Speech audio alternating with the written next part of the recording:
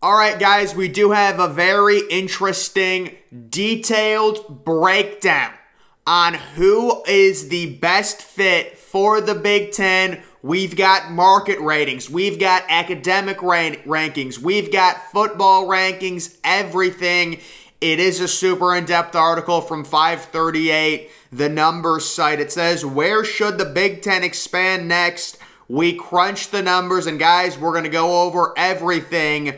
Who are the actual best teams for the Big Ten? And they say, let's consider a broad universe of possibilities, pretty much every plausible expansion candidate. And you can see all the teams in the ACC, all the teams in the Pac-12, all the teams in the Big 12, pretty much everyone except for members of the SEC is included in this study, which is a very good job. No, I don't expect the Big Ten to snipe off Big 12 teams, but certainly, guys, I've said this before, multiple other people have said this before, if Baylor was approached by the Big Ten, they would go to the Big Ten because there's just so much more money. So whether it's the Big 12, the ACC, or the Pac-12, any of those schools would jump if they could. Of course, it's very complicated with the ACC. We talked about an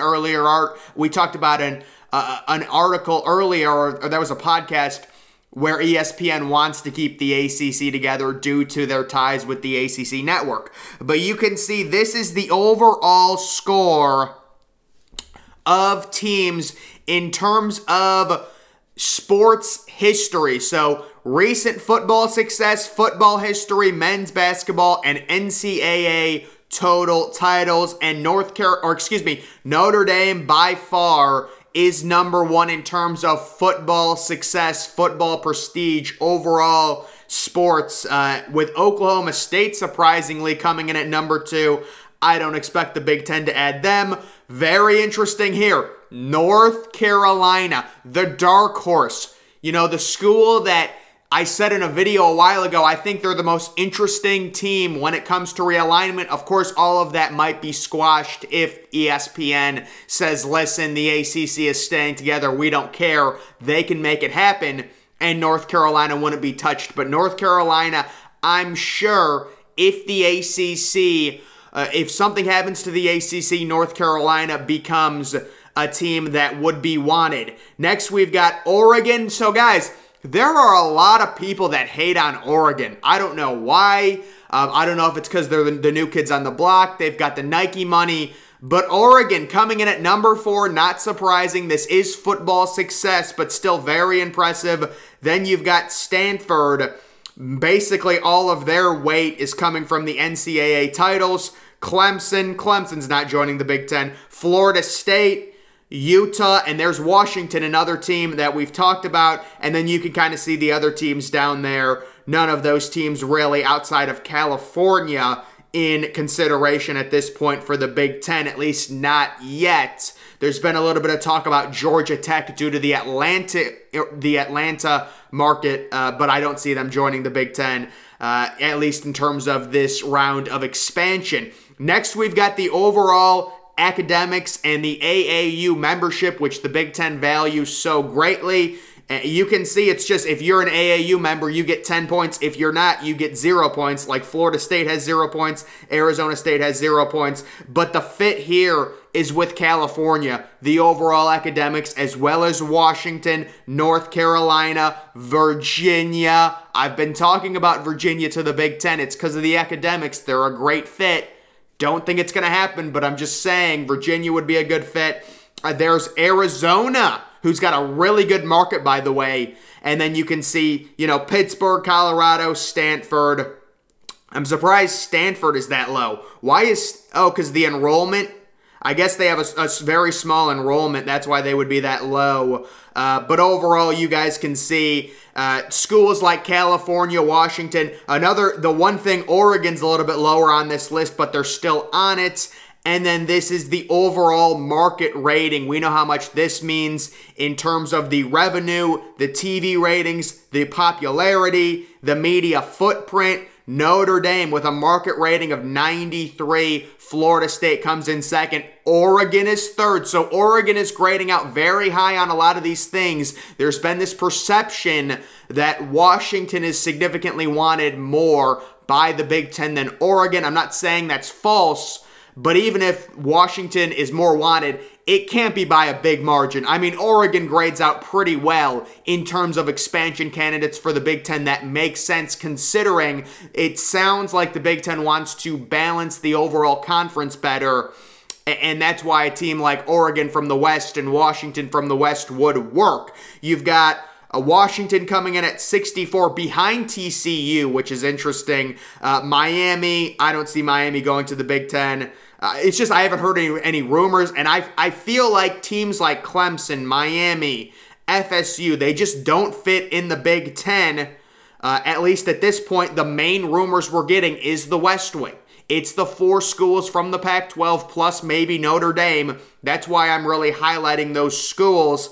And the team that I would say that performs the best, that's the biggest surprise, is Oregon, coming in at number 3 in terms of their market ratings overall here. Next, we've got ratings for existing and incoming Big Ten schools. You can see that this is just a total composite, their total rankings. You've got Ohio State, Michigan, Penn State, Wisconsin, USC behind Wisconsin, which is interesting.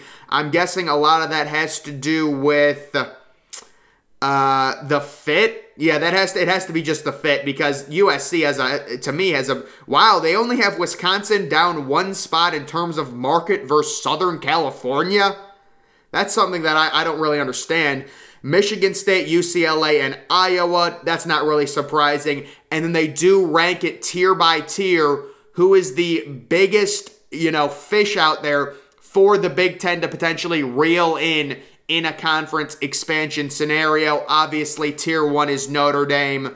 They've got green across the board. The situation with Notre Dame, I've said it a lot. I'm not going to, rehash everything, but they're probably staying independent, or at least staying independent until their next TV contract, which will be in 2024.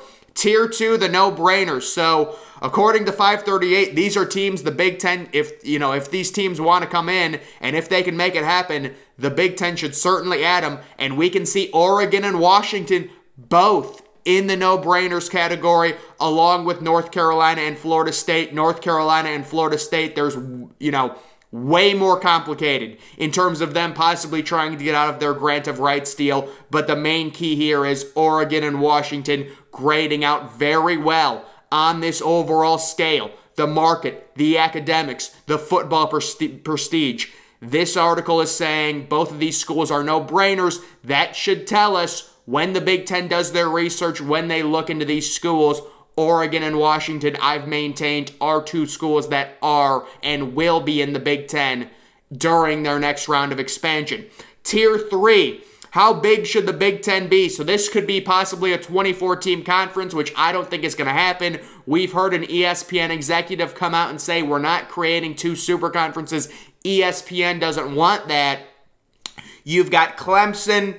I don't see the fit. Utah, people have talked about it. I still think Utah's going to the Big 12. Miami, don't see the fit. Stanford and Cal, those are the other 2 schools. Those would be mainly brought in for academic reasons, for overall program prestige. The Big Ten values that they value AAU, things like that in terms of the overall academics. So it would be Stanford and Cal coming in tier 3. Those other schools to me just, I would say Utah would be interesting. I guess you could pose the question, would the Big Ten want Utah over a program like California? Obviously, Utah's got a way better football program, but it comes down to academics versus football, something like that, and which one, and also, I guess, market. And then this is tier 4, and it is interesting. Virginia is a great fit in the Big Ten. I'm surprised their sports are that low. I understand Virginia is definitely nothing special at football, but they've got a great basketball program under Tony Bennett, so I think they're kind of underselling them there. The market is definitely going to be low, but the one thing I would say to look at, the overall fit. For Virginia, it's a 73.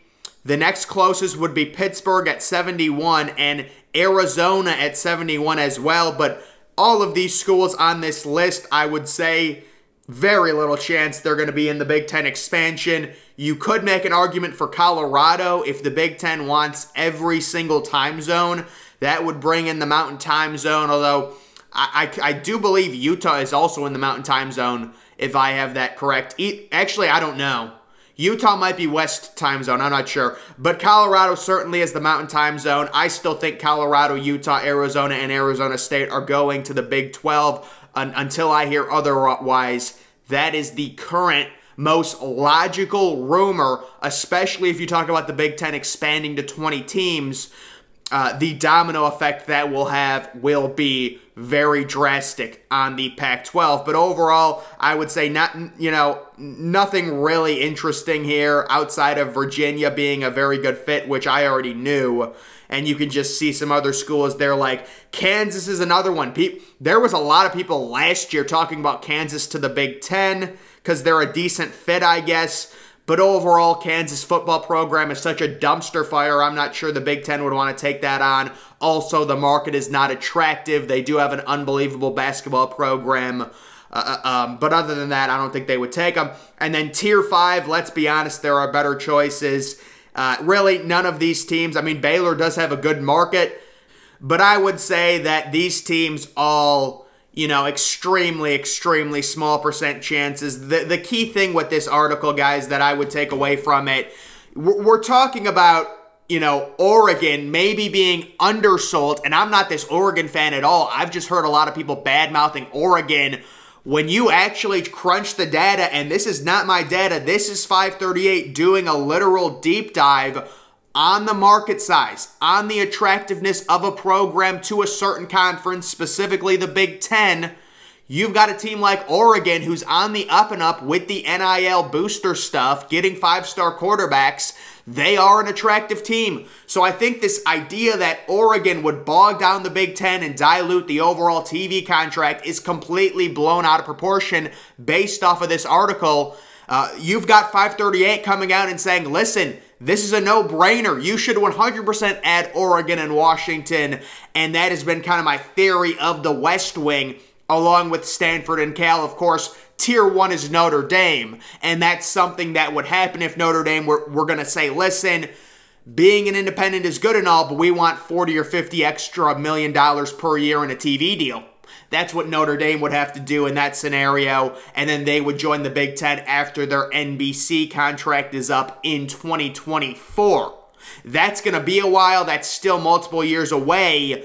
The next shoe that's going to drop, I would say, is the Big Ten making a move. Of course, we've reported that the Big Ten might want to wait for the Big 12 because they don't want to be sued for destroying the Pac-12 conference overall, because face it, we already know they destroyed the conference with USC and UCLA. I know some people will say the Pac-12 commissioner destroyed the conference. You can certainly make an argument for that. This conference was on the way down even before USC and UCLA left. Part of the reason USC and UCLA left was due to the horrible TV contract they were going to get. And you look at what the Big Ten's going to get, and it's a no-brainer. And of course, you've got the Big Ten Conference now in California. What sense does that make? Well, outside of money, it makes no sense. And literally, outside of monetary gain, USC and UCLA joining the Big Ten literally makes no sense. It's just for money. That's what it's for. And that's why the Big Ten now is like, let's try and make it make some sense by taking more teams from the West to mitigate the travel. The conference is so lopsided. It's all on one coast right now, or one side of the United States. So we will see what happens, but the big stuff to take away, Oregon and Washington are schools that are valued by the Big Ten, at least according to these metrics. And then, of course, the other schools, Stanford and Cal is right there as well. That's more of academics. You could make an argument that Utah might be more attractive to the Big Ten, but that would require an even bigger deep dive, in my opinion. To where, do you take Utah over California? Do you take Utah over Stanford? Could that be an argument you make? I've heard people talk about it before. Right now, it looks like the most logical situation is Utah going to the Big 12, but we will see. If there was a spot for them in the Big 10, I'm sure they would take it. I don't think there is right now, but it is a conversation because they do grade out pretty well. But guys, that is going to do it for this video. Make sure you follow me on Twitter. Link to that's always in the description. I'm, of course, the Depressed Ginger. Thank you for watching.